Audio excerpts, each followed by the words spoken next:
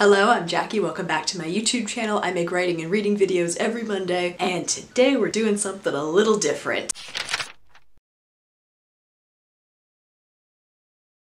So after my review of the novel Ship It, I asked some of my friends if they had any other bad books to recommend me, and one of them said that they had gotten a book for free on their college campus, Arms of the Sea by Rich Shapero. While we were texting, she sent me this article from Lit Review talking about one of his other books, and first book actually, Wild Animus. Apparently it's in every thrift store ever. One person says that they've been to 8,000 different thrift stores, and this book is somehow in every single one of them. In fact, in doing research for this article, the author came across an estimation from a librarian in 2009 that Wild Animus is the #1 audiobook held by libraries, beating out every single Harry Potter book. So at this point I was very intrigued, so I went online and found an interview with Rich Shapero in Forbes where he talks about how he intends to spend $500,000 on advertising his book, which at that point he had given away about 50,000 copies. The author of the blog post seems to have found this article because they used it as the benchmark of trying to figure out how much 50,000 copies of a book would cost to print,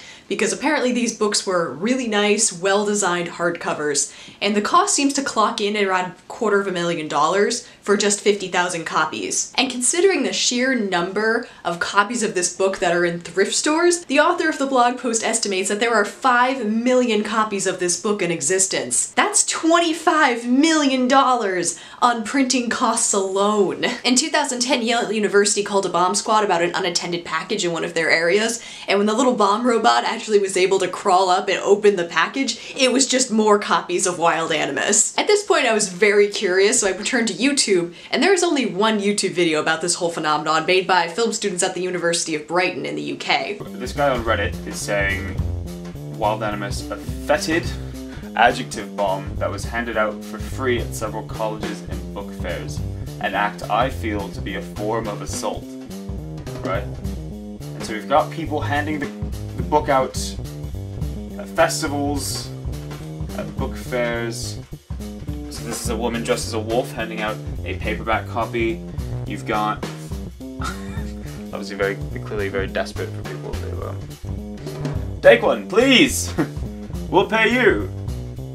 In Adelaide, Australia in 2007, it was reported that wolf women were harassing male passers-by, snarling and clawing and dancing in the streets, and I didn't actually believe it until I saw the footage for myself.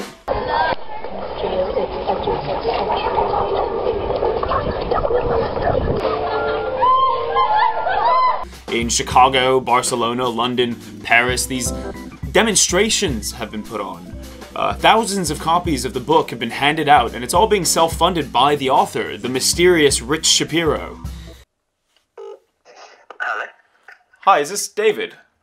Yes, hello. Hi, David. My name's Henry. I'm calling regarding the marketing strategy you guys did for a book called Wild Animus. I believe you worked with a man named Rich Shapero. Yeah. Hello. Hi. That's a blast from the past. Oh my God. Yeah, we're basically we're doing a documentary, sort of tracking the marketing strategy and the distribution he sort of employed to advertise the book. Sorry, who are you working for? I knew as soon as he'd asked that question that we weren't going to get any further, and as much as I waffled on and on about who we were and sort of what our angle was, I knew it wasn't doing any good. I started to go a little bit insane. Email David. Check up on David. Check LinkedIn again. Have I received any new emails? Make sure you check your emails. Maybe we're going about this the wrong way. What haven't we done? What haven't we done yet? What am I missing? What are we missing? Tried to contact Google. Just go back to Google. Why won't anybody talk to us about this book? So yeah, I was definitely gonna read this. Now, I read the book on my phone using the Too Far Media app, which is beautiful. However, you can only read it if your phone is horizontal. And that's because at certain points in the story, there's like a Doctor Who-like crack that appears, and you can pull it in order to access songs, and then pull it again to access artwork. Now, if the book is bad, the songs are worse. The only thing is the songs are hilarious. Limbs dig, planet stiff, neck straining, feeling a weight shift, a pressure above my eyes lift.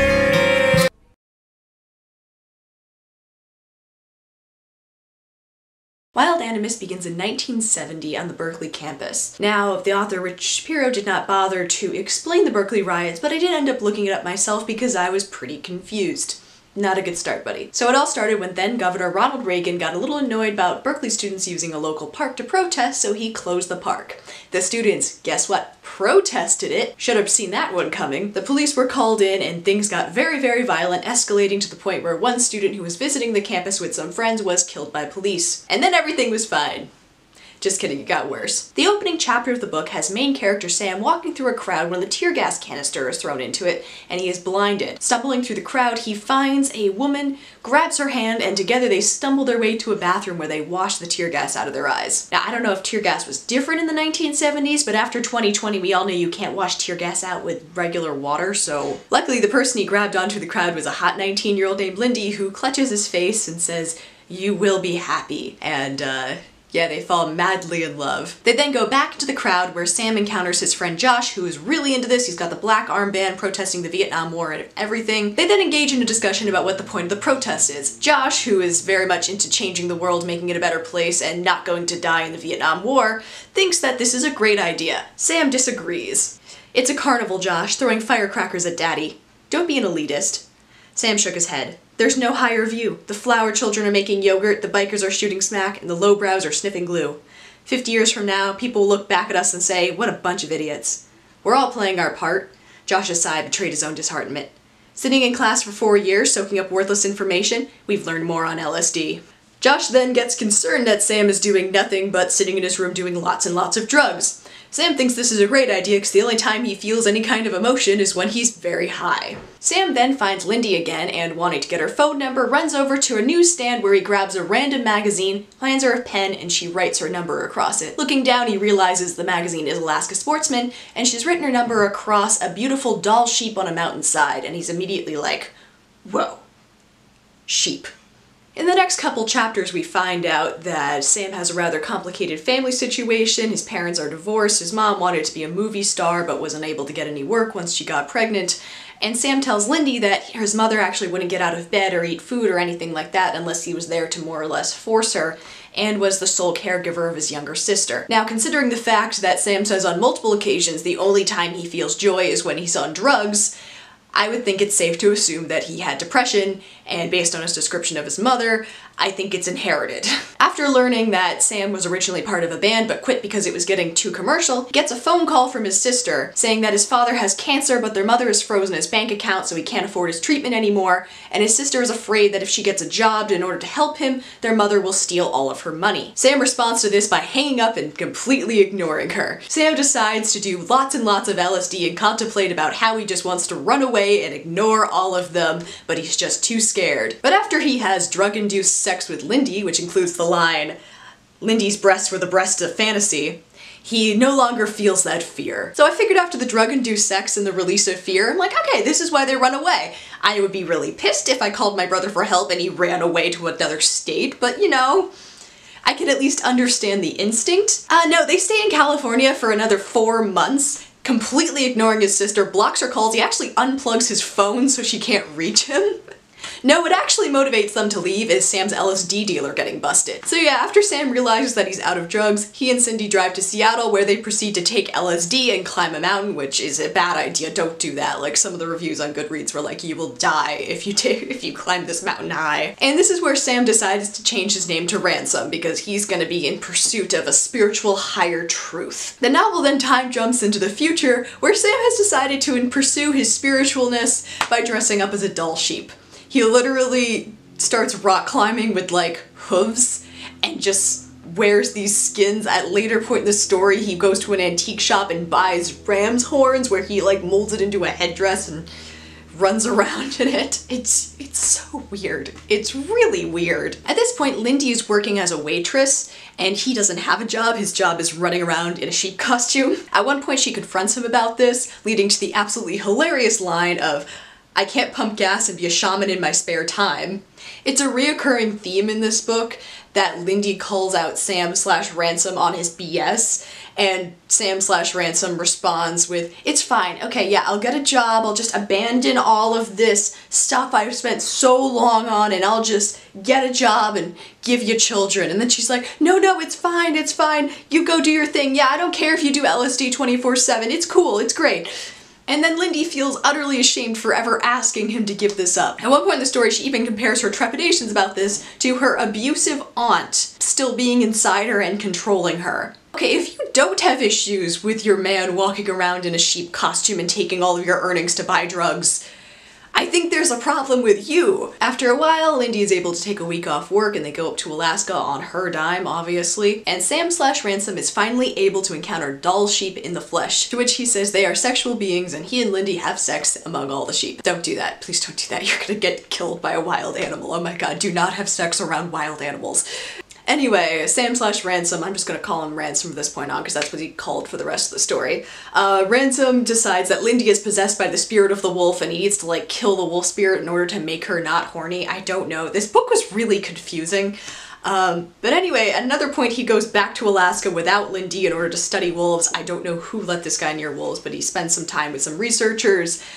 He gets one person to leave him alone on Mount Wrangell because he figures out it's volcanic. And at this point, he's been searching for the molten heart of the earth for a while. He doesn't do a good job explaining the molten heart of the earth theory until later in the book, but I will read his explanation of that. Our colder parts, hair and teeth and bones, they huddle around the heart like a hearth, Ransom said. We are teeth and bones in the world we live in. We are dollops and embers cast off and cooling. We come from the headwaters of the molten earth. A glowing god set us loose in the world, wrapped in a husk like a piece of himself. The longer we're gone from him, the colder and harder we grow. That's our sin, our shame.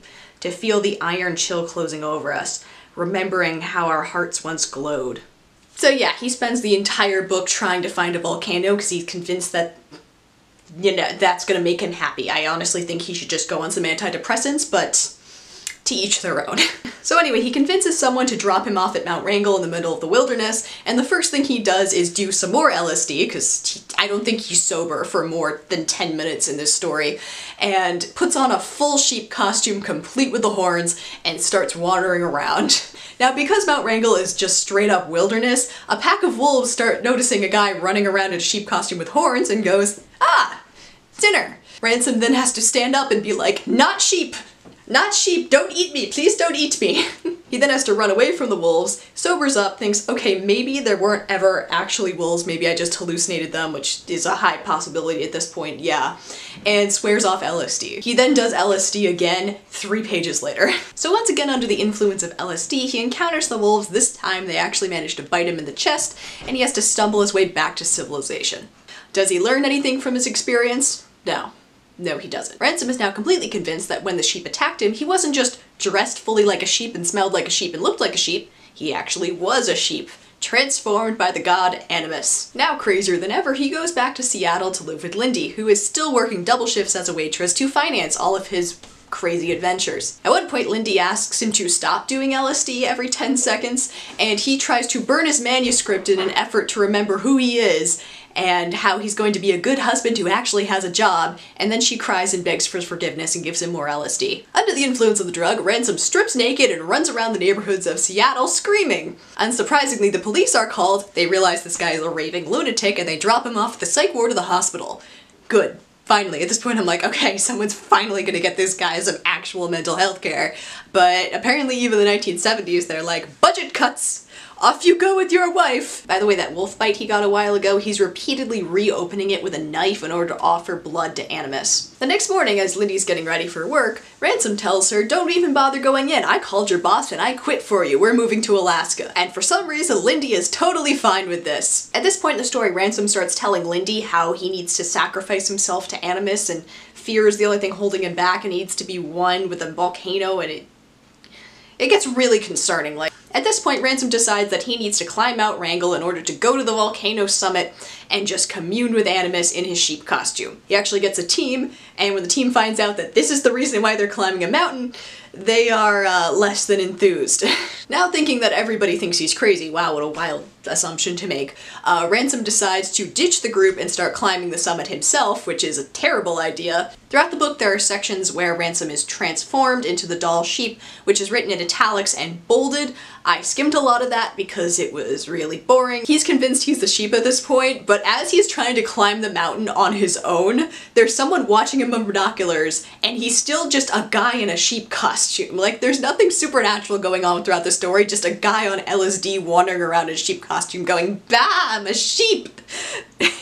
Apparently Animus tells him climbing the mountain on his own is a bad idea, so he climbs back down, rejoins the group, and they go back down. If you think this is the end of his obsession with getting up Mount Wrangell, you are wrong. By the way, this entire time he's working on a book called Wild Animus because he's decided that the spirits of all animals are an animus spirit, and that is the god of all things, and it lives in volcanoes. After finishing his book, Ransom decides that Lindy needs to come up with him on Mount Wrangell. I don't know why, but the guy who's flying them to the mountain looks at his wife and goes, yeah, you can't bring a woman who doesn't know how to hike on a dangerous mountain. Like, that's a really bad idea.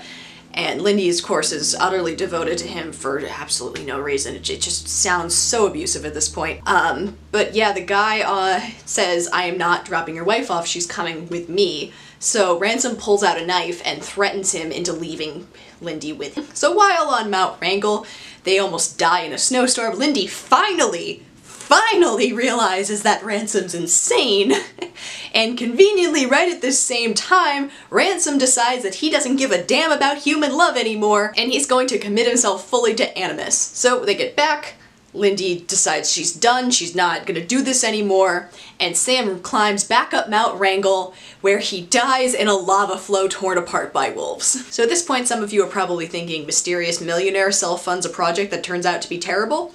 That sounds familiar.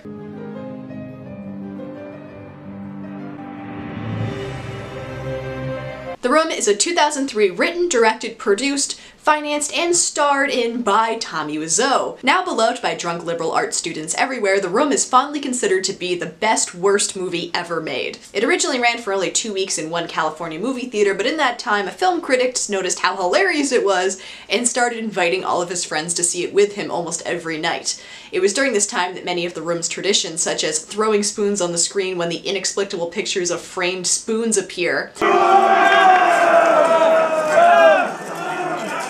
or throwing a football around in the bizarre amount of football scenes in the movie, were born. With the bizarre dialogue, "How much is it? It'll be $18. Oh, keep the change.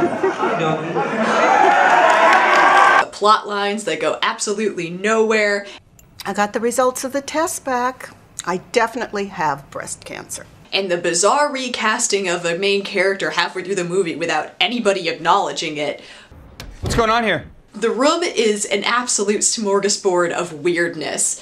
One person described The Room as a movie made by an alien who has never seen a movie before, but has had them thoroughly explained to him. No one knows where Tommy Wiseau is from, although his accent strongly points towards somewhere in Eastern Europe, how old he is, or how he made his money. The making of this movie has been subjected to so much wild speculation that it inspired the 2017 movie The Disaster Artist starring the Franco brothers. Scene 112, take 13, mark it, action. I did not hit her.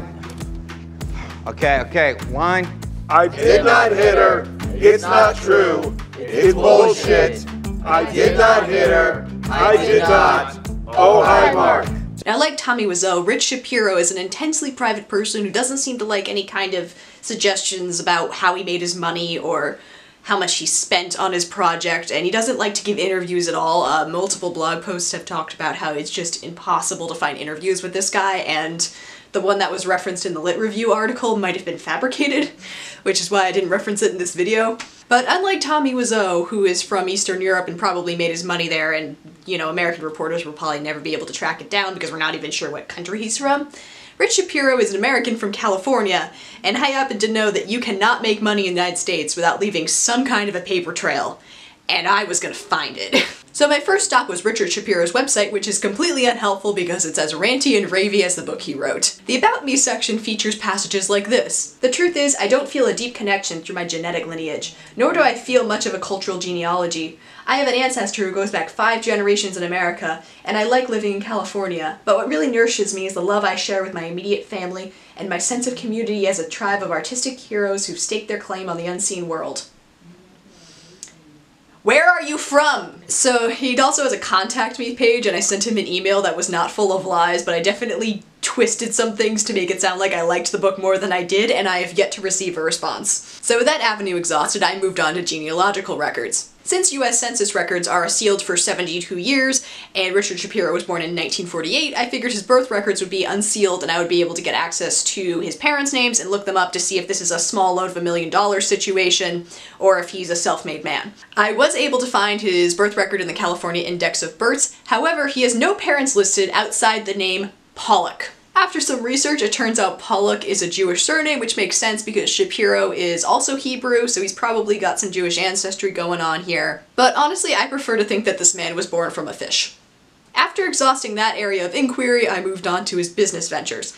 Now, Rich Shapero is not an easy man to find, trust me. I blocked out a full 8 hours of my day trying to figure out what happened in this man's life, and I have a lot of gaps that need to get filled in, but quite frankly, I can't spend an entire year doing this. So Rich Shapero has a profile in Bloomberg where he is listed as the director or CEO or of some kind on all of these organizations: Crosspoint Ventures, Shiva Corporation, Sun Microsystems, Infometrics General Corporation, ATS Corporation, Univac, TOPS, New Edge Networks, Covad Communication, and iBeam. There is also a profile on Topio Network where he's listed as the founder of 3 companies, the CEO of Shiva Corp, VP of Sun Microsystems Incorporated, the president of TOPS, senior director of marketing at ATS Research, marketing/sales for Infometrics General Corporation, Univac, Sagent, director of Digital Island /Diamond Lane /NetBoost /Fable /ObXwish /Jetstream Communications /Cabria Technology /iBeam Broadcasting /Covad Communications /Blue Star Communications /Web.com Group /Powerwave Technologies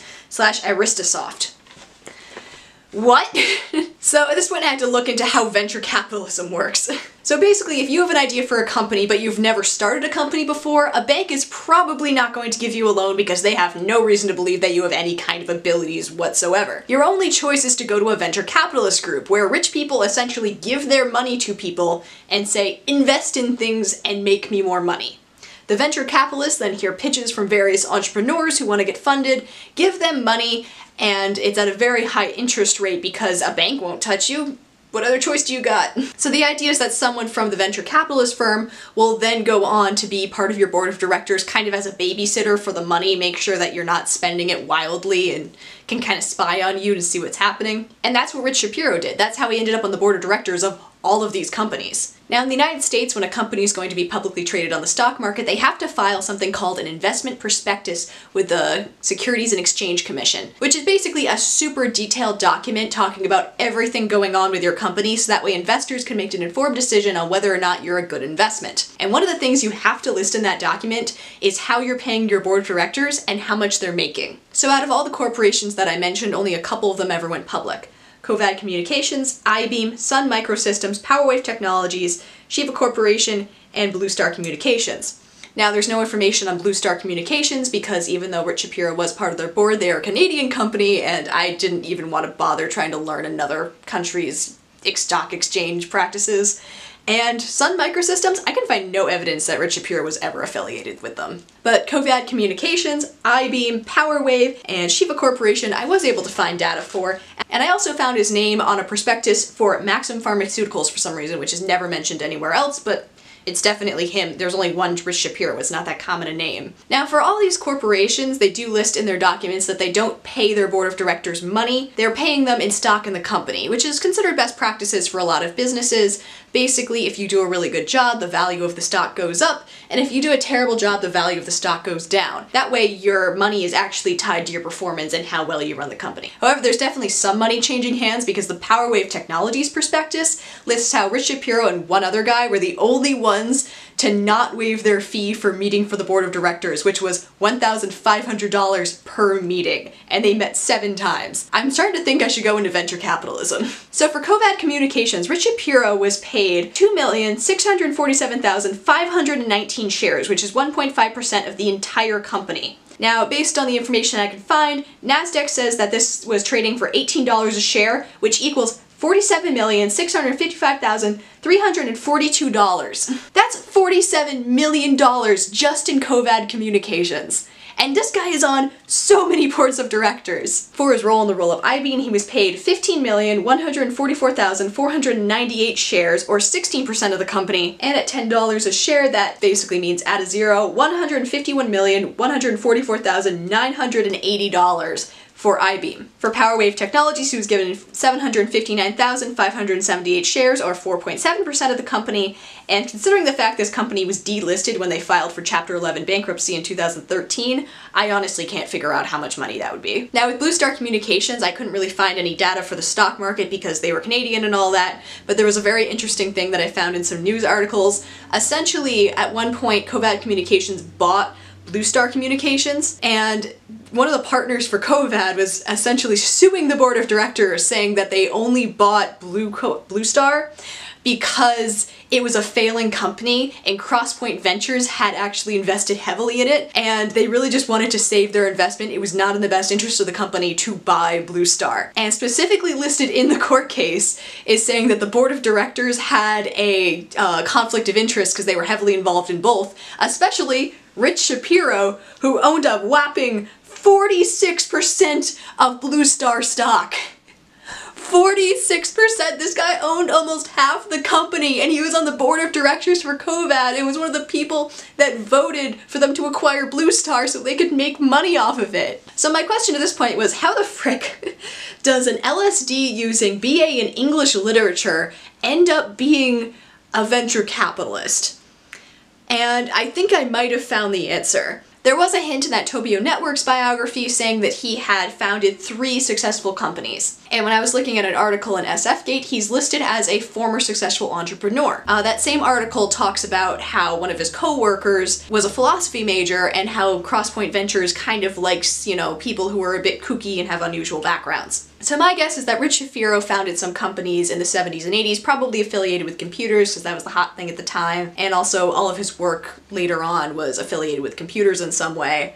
So probably Crosspoint Ventures needed someone to explain these newfangled doohickeys to them and had a soft point for weird creative types. At this point, we don't know how much money Rich Shapero has, but Crosspoint Venture charges a 3% fee for all of their services, and their funds are $1 billion. That's $30 million a year just for the firm, and they don't have that many employees. This guy has millions and millions. So yeah, he can spend $25 million self-publishing a book, and it's a drop of nothing to him. Can you imagine having that much money? That $25 million for self-publishing is nothing. And you write Wild Animus. So this brings me to my final point. Why is the self-funded venture of The Room celebrated while the self-funded venture of Wild Animus is so widely hated by everyone? Have you read the Goodreads reviews on these things? They are brutal. And I think the conclusion I came to is that The Room is fun. Honestly, the closest thing I can think to compare it with after rewatching it is Twilight. And by that I mean it's a love triangle where nothing happens for 90% of the film and then it escalates very quickly. Watching bad movies is also fundamentally a social art. If you've seen The Room, think about the context in which you saw it. You probably were in a room full of friends who were all drunk on scotchka, which is the drink in the movie where they take half a glass of whiskey and then they just pour half a glass of vodka on top of it because, yeah, that'll mess you up.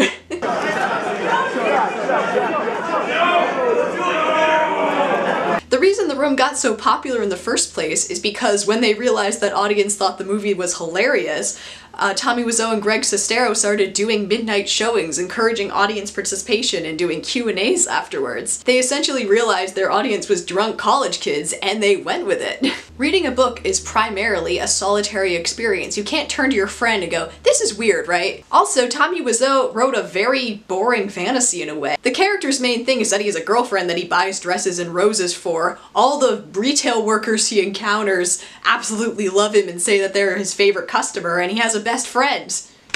I mean, that's just wholesome. Rich Shapero's fantasy is dressing up in a goat costume, abusing his wife, and dying on a mountain. Also, not to mention, this book glorifies self-harm and suicide. And while I was reading this, the only thing I could think is, you handed this out on college campuses. Based on the data I can find, 10% of the people that this book was handed to were actively considering suicide, and you gave them a book saying that it was the bravest and most self-sacrificing thing you can do is commit suicide. F you! And all I can think is, why does this guy want people to read his book so badly? This goes beyond hubris. This is like religious zealotism. People point out that the only other book you're ever handed for free on a college campus, or really anywhere, is the Bible. This guy seems to think of himself as some kind of Christ trying to save the world with a story of a guy who dies in a volcano dressed in a sheep costume. So the fundamental difference between The Room and Wild Animus is that Tommy Wiseau is the guy at a bar who's drunk and you bring him over the table and he starts spouting wild stories and it's weird, but everyone's having a good time. Rich Shapero is the guy on a street corner who follows you screaming about how you need to submit to the wild god Animus while you clutch your pepper spray and hope he goes away. So in conclusion, watch The Room. Don't read any of Rich Shapero's book, do not download the app. However, maybe look on YouTube and look up his hilarious, really bad music. If you like this video, go ahead and like it. If you got something to add or just find this utterly weird, go ahead and leave a comment. I make writing and reading videos every Monday, and I'll see you next time. Bye! Rock back on my belly, smoke swirling.